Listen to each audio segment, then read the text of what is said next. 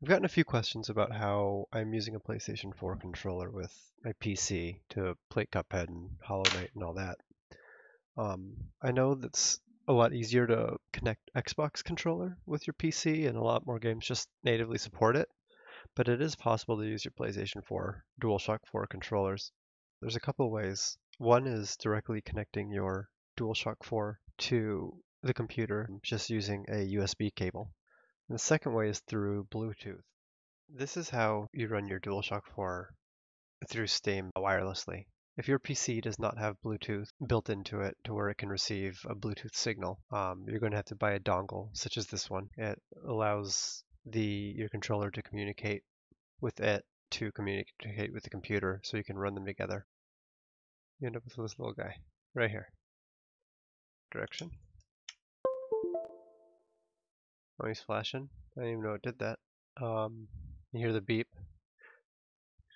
Your system should automatically pick up and identify what you just hooked up with it. But now how do we get that to connect to our DualShock 4? Well, you're going to have to put your DualShock 4 into pairing mode. If it's currently connected to your PS4, this will break that connection. But what I'm going to do is hold down the share button and the PS4 button. Hold them down for a few seconds and then you'll see this. Now it's in pairing mode. Go back to my computer, right click Windows, go to Settings, and then I'm going to go over here to Devices. And I'm going to click, first option here, Bluetooth and other devices. I'm going to click Add Bluetooth or other device. Choose the kind of device you want to add. I'm going to click Bluetooth. Make sure the device is turned on discoverable. It finds my controller. Connect it. Device is ready to go. Done. Another way to have done that would have been to go through your control panel, add a device under hardware and sound, and it would have picked it up right here.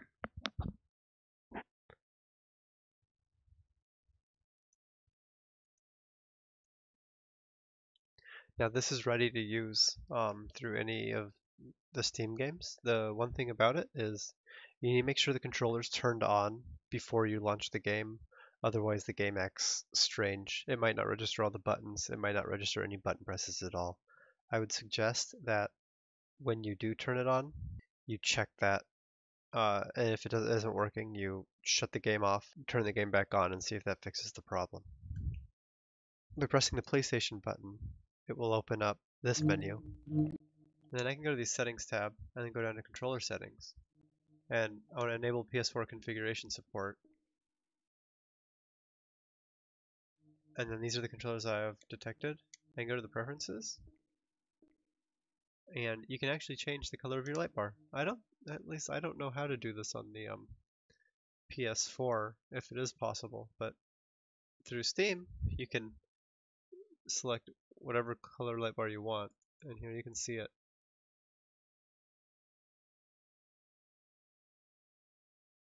You can see now I can change this light bar to whatever color I want. Well, any color that they allow on here at least.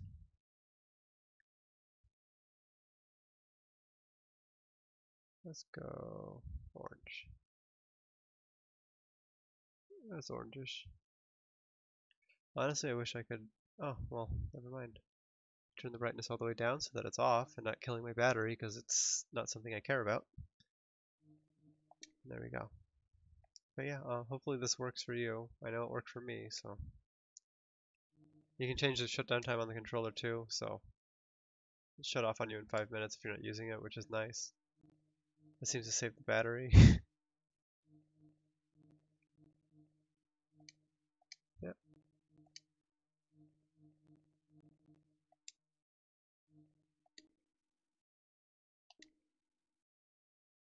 The other way you can connect your DualShock 4 is just through a USB cable. So you just plug the USB into your computer, you plug the other end of the cable into your USB port on your DualShock, and you should get a pop-up on your system that says the controller was detected and installed. If it doesn't work, it's probably an issue with the cable. I've had issues with a lot of USB cables not working correctly and not detecting correctly. Troubleshooted it and then realized it was just a faulty cable.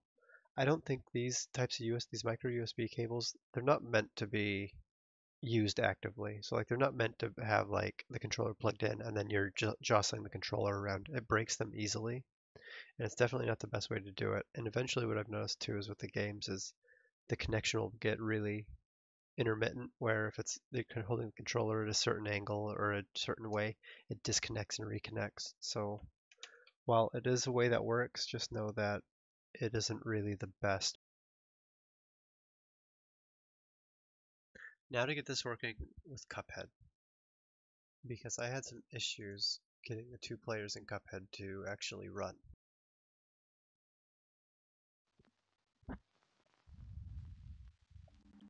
Gee, that's loud. So I'll start with this controller.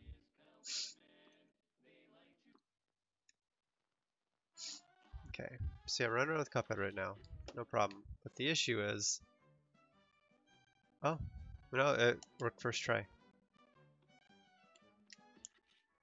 Okay, just so you know, I don't know how to replicate it, but before I was having the same issue where both controllers were just controlling the same character and I couldn't get the other guy to join. So what I ended up doing was just turning the other controller off, then back on, um, and it eventually worked. But like pressing the PlayStation button will bring up like a controller options screen. And yeah, I don't know why this worked the first time when it never does. I wanted to show what it does when it doesn't work. But maybe just having both controllers on. Let me try this.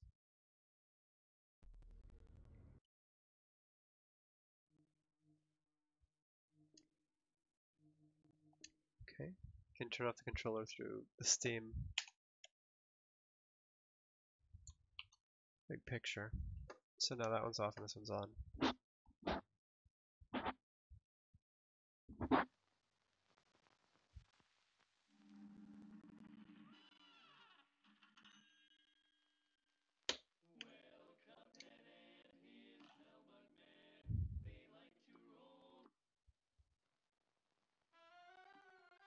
Run around, turn this controller on. This might screw it up. Oh, it looks like it's gonna work. No, it's not. So even though this controller's on, so it's the same thing. It's not letting me join. I can open up the menus and stuff, but it's not picking the controller up in the game.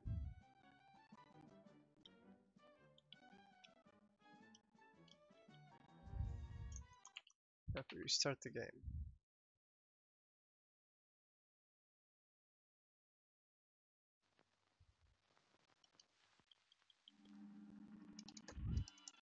Let's see if this works. So let me use the D-pad on this controller now.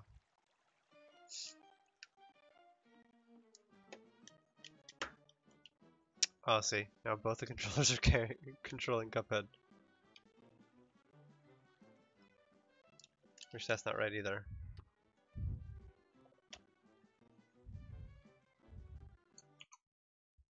Let's close it.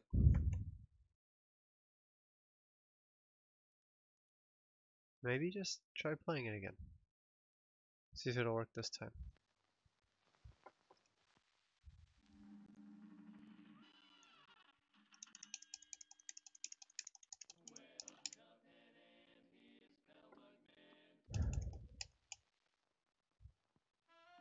So we're running around. And this one's working. So, really, if you try to get in the game and it's not working right, the best thing you can do is make sure both controllers are on, close the game, start it back up. If it's still not working, just close the game and start it back up again, and that might fix the problem. That's been my experience with it doing weird things.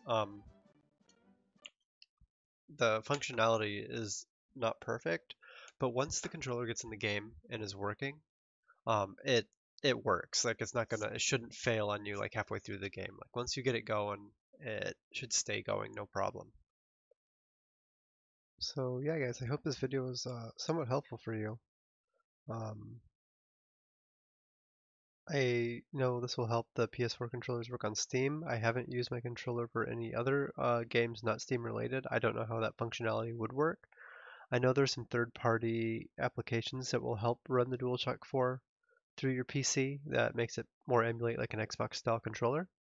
Otherwise, if you have an Xbox One controller or any Xbox 360 controllers, I know those work really well with the PC.